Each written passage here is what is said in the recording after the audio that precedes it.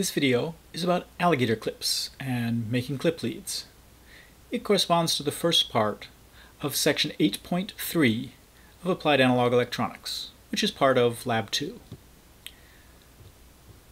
Alligator clips are these little metal objects with teeth in the jaws. They're designed for grabbing onto pieces of metal and making a good electrical connection to them. The idea of that is that the alligator clip is connected to a wire. And so you can make an electrical connection to the wire and then from the wire either to another alligator clip, or you can just take that end of the wire and plug it into a breadboard. So alligator clips like this are very useful for connecting up components that don't fit in a breadboard because they're too large, and making a wire that can fit into a breadboard. We'll also use them, particularly with some of the longer wires, to connect up to things like voltmeters or ohm meters. In fact, for the Lab 2, where you're going to be measuring the resistance of thermistors, you're going to want to connect the thermistor to the ohm meter with a alligator clip, because the thermistor is going to be dunked in water, and we don't want to be taking the voltmeter or ohm meter and dunking it in water. Particularly in the second part, where we'll be doing stuff with breadboard, you definitely don't want your breadboard getting really close to your water. So you want to have a reasonably long wire to separate the two and keep your electronics away from your wet stuff. Okay, so how do we make one of these alligator clips? Well, most of the alligator clips that we'll be dealing with have a screw on the back of the alligator clip and a hole right next to the screw.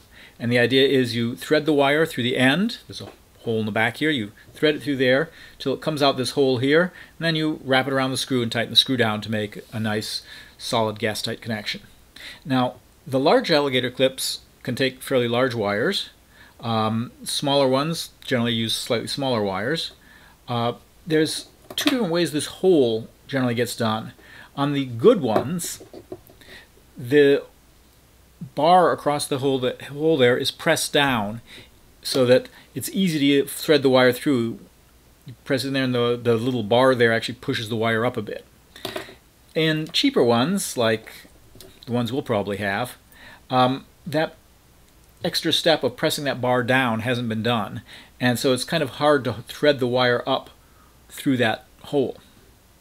It can be done, but it's just a little bit more difficult, and that's why these are cheaper. It's one less step in the manufacturing.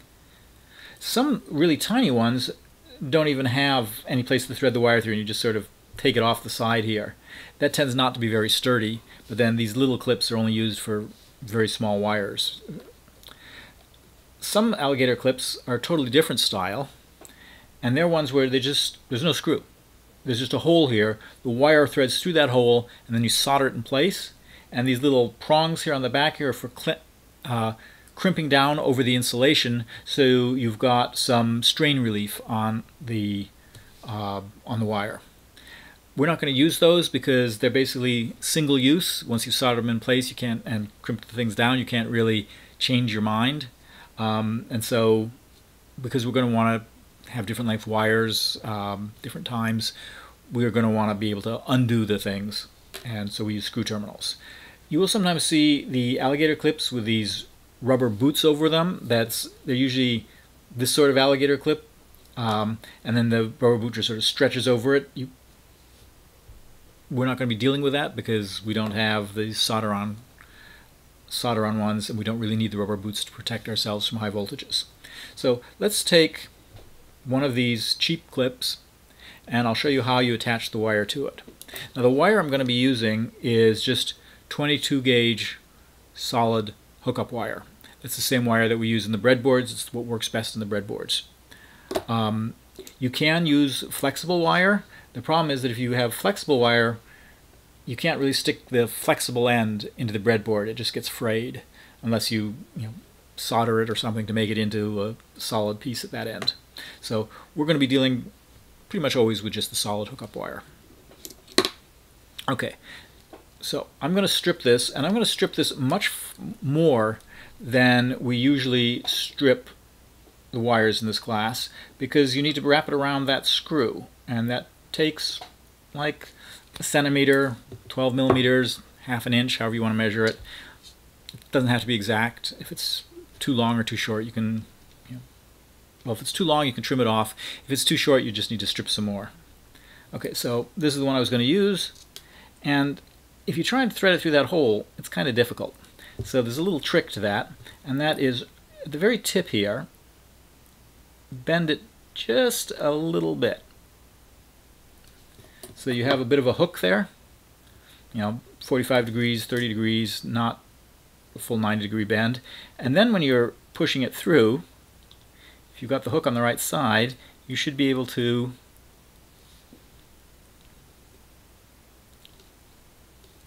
feed it through the hole so it's far enough through that you can grab it with a pair of pliers and pull it the rest of the way. And then you can use the pliers to wrap it around the screw and tighten the screw down, and now you've got a nice tight connection. You can get a little bit of strain relief sometimes by sliding the sleeve up if it's got a sliding sleeve. Some of them have a molded on sleeve that doesn't move. But that makes a pretty good connection, and it's easily undone. Undo the screw and pull the wire out so that you can change wires if you find you've got too long a wire, too short a wire, you need to adjust things. Okay, that's probably about all you need to know about alligator clips.